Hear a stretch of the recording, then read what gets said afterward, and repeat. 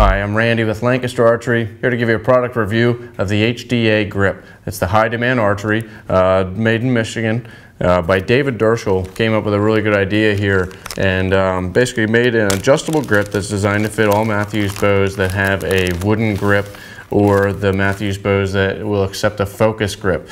What's nice is that you have the option of shooting it with a low wrist like this, or you can have medium or a high wrist, depending on your shooting style. And what's ideal about it is it's basically going to give you the option to shoot in your form to where you're not torquing the bow on the shot. And you obviously lock this right down into place.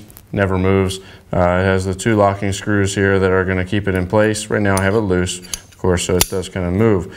But say we want to put it right in the medium, we can lock that down real easily.